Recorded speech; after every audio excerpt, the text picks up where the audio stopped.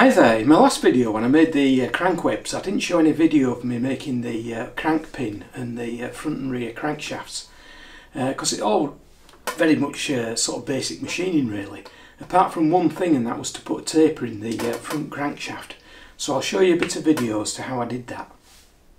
I don't intend making a video of the bits that fit into the crank webs.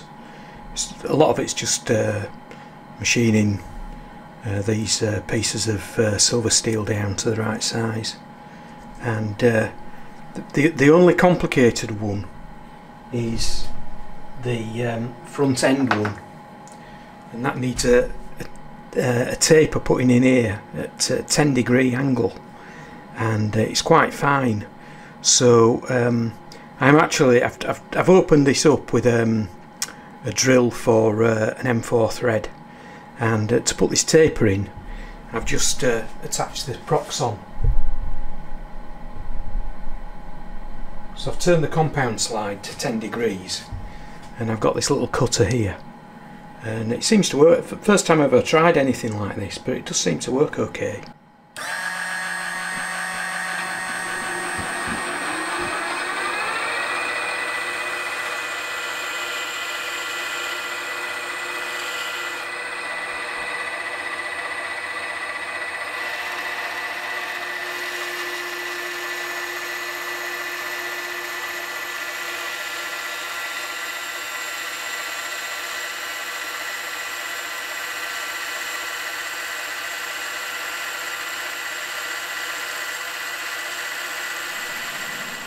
I've just put a taper on the Allen bolt, you can probably see it there, and when I tighten it up it works really well, and that's it tightened up. So I just thought that some of you might find that useful, because I had to think about that solution for quite a while. And in this video I'm going to have a go at making the Conrods. Well, I'm no model engineer designer, but I just don't like the design of these Conrods. First of all, they're made out of 2024 aluminium, which is high tensile, sort of aircraft style aluminium, and I can only find 2 suppliers in the UK that sell this stuff, and neither of them sell it in the sort of correct dimensions. So that's one negative. The other one is the little ends don't have any bushes in them, which I don't like, and the bottom end here, this fits into this, and the idea is that you have a bush that runs on the crank pin. So this bush has got an ID of 0.375, so it will hopefully run on the crank pin, and it's got an outside diameter of 0.469. So the idea is that this is reamed to 0.472 to allow this to run on the outside diameter of the bush, and this is reamed to 0.468, which is a tighter fit, so that will hold on to this bush, but I'm just not convinced, so I'm going to have a go at redesigning this. So this is the design I've come up with, and I don't know whether it's the right term, but I would call it an offset conrod. So you can see here I've put a centre line in here, and the big end is on the left of the centre line, but the small end is spot on centre of the centre line. So that would mean that if you produce another one of these, they should run alongside each other. Now the little end is slightly larger than the original design. I think it should be okay. So we've got an outside diameter here of 1/2 inch. It will ream to 3/8 of an inch for a bush, and then I'll ream the bush to 1/4 of an inch. Now the big end, I've made it into a split bush, so that is far better than the original design, and this will allow the conrods to be taken off the crank pin or the crankshaft without having to disassemble the crankshaft. So that gives me an option when I make the crankshaft. When I assemble it up, I can probably use Loctite or something like that to make the crankshaft permanent. And the big end will be reamed to 1/2 inch for a bush, and then I'll ream it again once the bush is in there to 3/8 of an inch. So that's the plan. and I've just, this is my sort of test that I did. Obviously I've not got split end bushes here because this was an initial sort of design. That's the sort of like the way it'll work, like that. If I can get it right, yeah.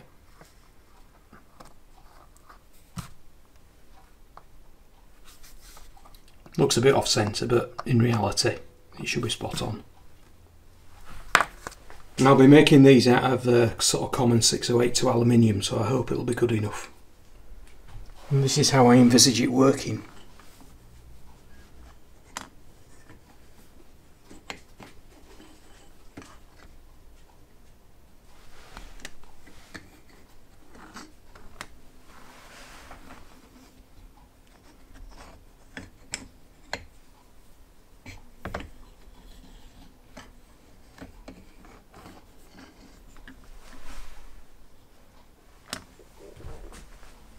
Okay, so I've machined these two pieces of aluminium to the largest outside diameter of the Conrod. So the total length is 4 inches. The distance between this join here and the top is 3.625 of an inch. The end caps here, which I've super glued on, are 0.375 of an inch. The width is 1 inch, and the depth is, let me see, 0.4375, and I've shown these shaded areas that are going to be machined out. And on the end you can see that the big end is offset here, and there's a couple of holes there that need to be drilled and tapped to an M3 thread, which I'll do on the milling machine. And at the same time I might just centre drill that centre point there, just to give me some possible options if I need to put it on the lathe later on. Okay, so I've used an edge finder to find the centre point here, and using the ink memory on the DRO I've zeroed the X and Y settings, and on this one here I've used the let me see, the ABS memory and zeroed the X and Y values in the ABS memory. So that means that I can sort of use the same tooling. I don't have to use, keep on swapping tooling around. So these holes here are 0.375 of an inch from the centre point. So what I'll do first of all, I'll centre drill that, and then I'll centre drill these points.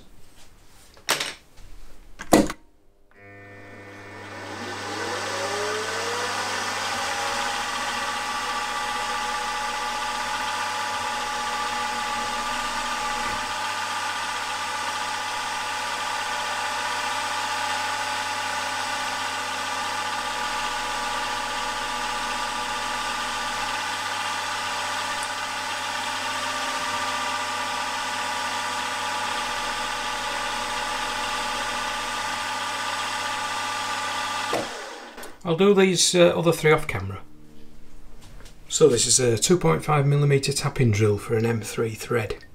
I'm going to go to a depth of, let me see, 0.75 of an inch.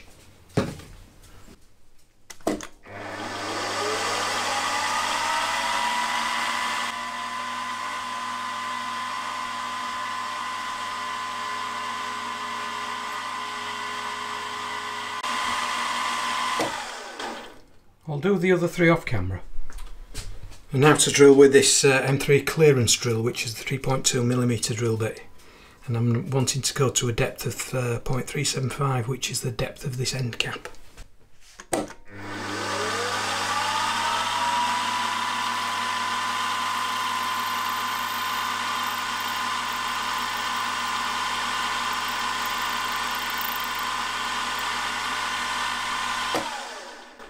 I'll do the other 3 off camera.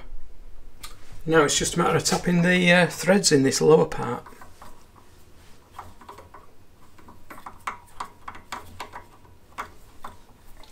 So before breaking the Loctite, I've just put some witness marks on here. So one at the top, one at the bottom, and then two on here. So I know which way round they go when I put them back together.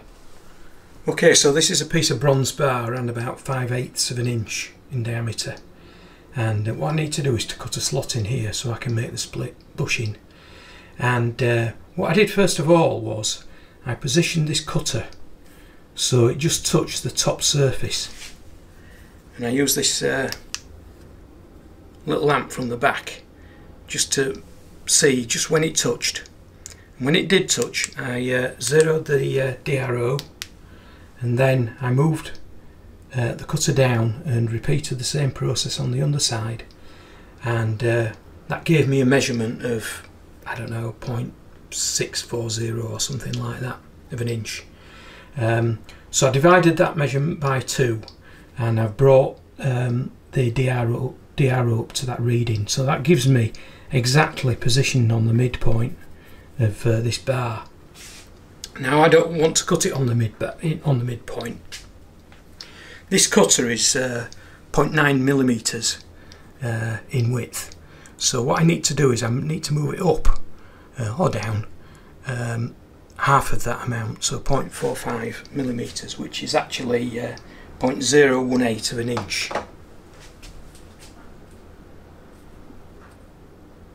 So now I can start cutting the slot.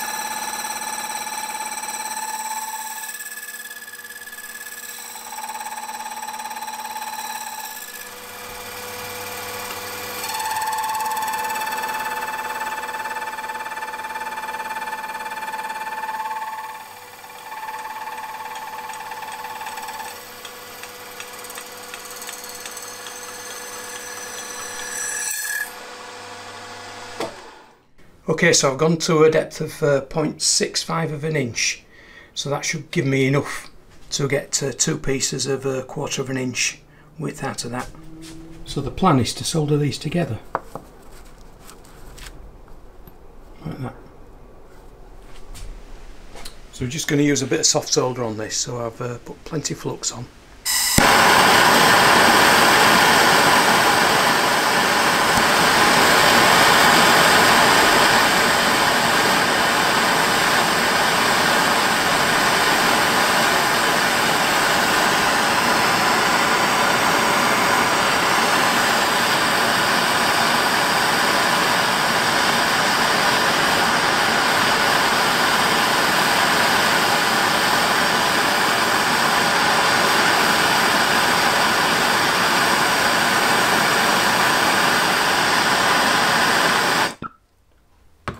So we'll put this bronze to one side for the moment, and what I've done is I've broken the Loctite seal on these cap ends and used these temporary bolts. I've ordered some proper cap head ones and bolted them back up again. I've cleaned the faces before bolting them up.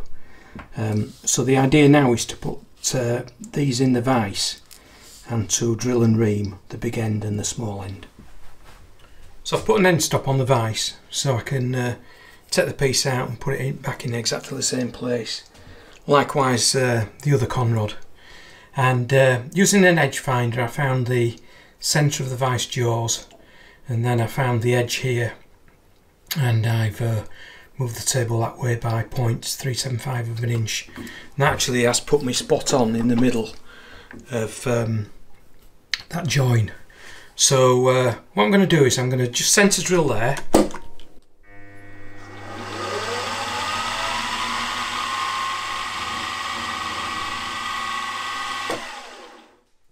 And now If I move the table, 3.375 of an inch.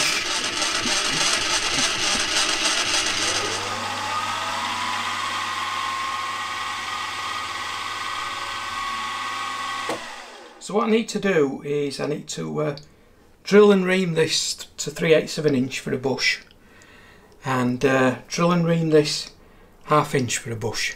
But I'll do all that off camera. So now I need to make this split end bush fit in there. I need to machine some smaller bushes.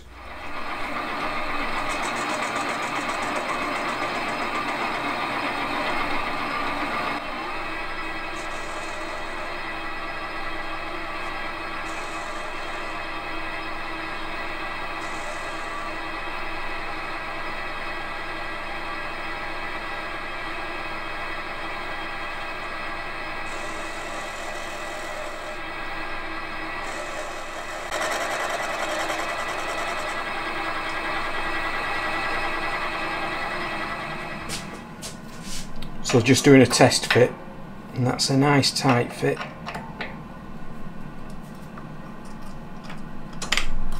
So that's about 1 thou over the internal diameter of that.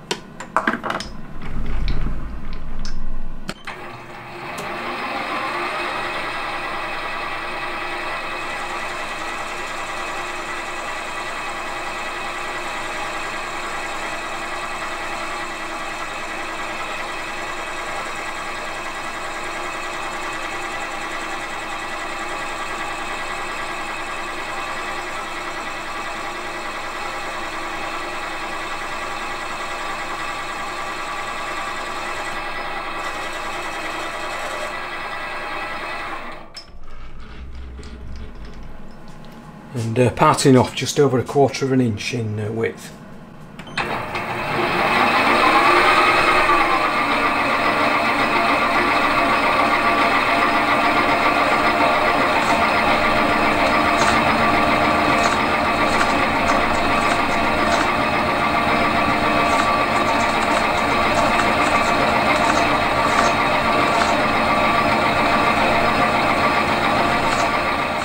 These are some small bushes I made at the little end, and these are Loctited in using Loctite 638, and these are the big end bushes, and again I've put a dab of Loctite on these at the bottom, and you can see that the join is in line with the join of the end cap. So I'll go over to the milling machine and I'll just drill and ream these to spec, and then I'll get back to you. Okay, so the reaming has gone okay, I think, and I've remarked them up, and I think first of all I'm going to machine down these sides here, and on reflection, having looked at the drawing again, I've decided I'm going to extend this overlap here by around about 1/4 of an inch, just to give it a bit more extra strength. So that's in that area there. So I think first of all what I'll do is I'll put them on the milling machine and probably mill this section out here first of all. So before milling out this section I decided to drill through various points here with a 6mm drill bit just to define the edge of the taper. So having done that, that'll help me later on when I flip the part round.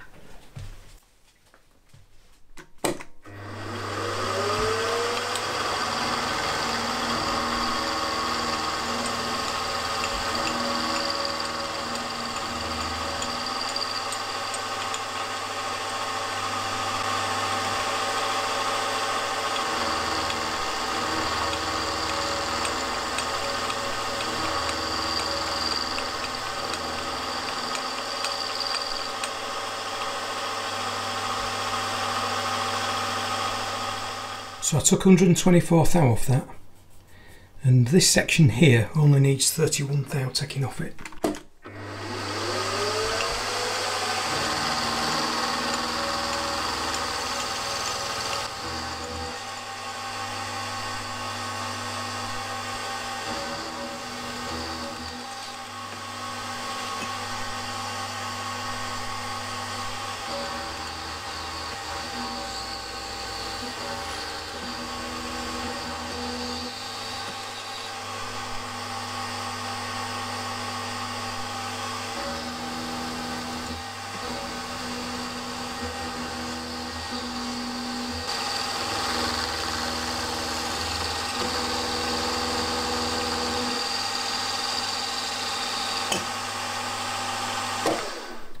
So I flipped it round, and now I need to take 124 thou out of this section here. That should leave me with 0.188 there.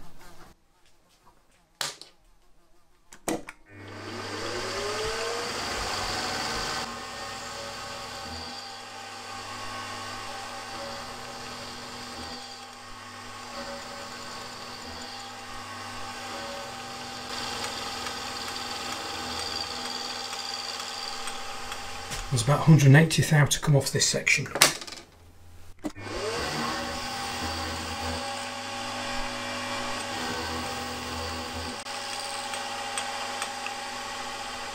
So I got my maths wrong, and I needed to take 218 thou off this. So what I'll do now is repeat exactly the same process on the other Conrod, but I'll do that off camera. Well, those have turned out okay, I think. And to put the taper on, what I do is I put these drill bits through these 6mm holes, and then I've got a piece of metal there, and I drop the drill bits onto it, and then I tighten the vise up. And I can take the drill bits out. I know now I can mill down to these points, and I know I'll get a taper.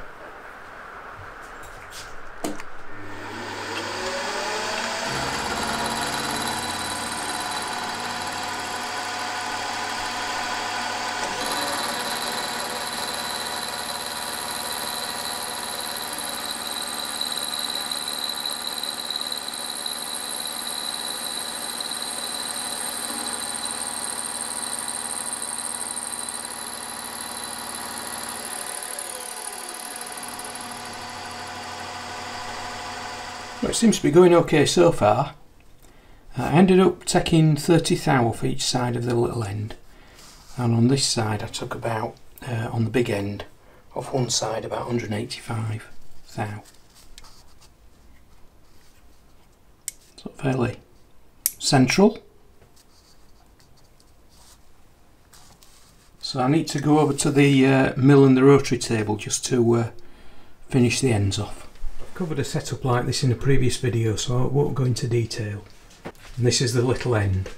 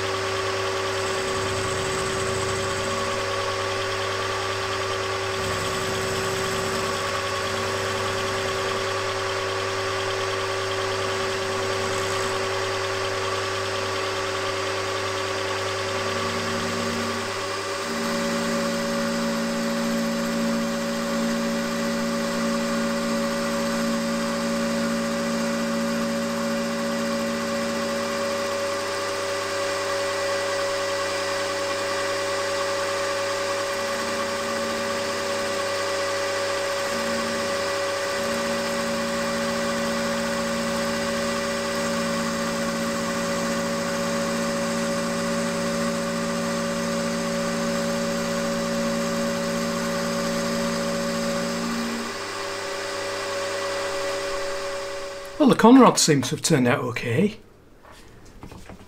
And the crankshaft is a bit tight at the moment, it's not properly assembled.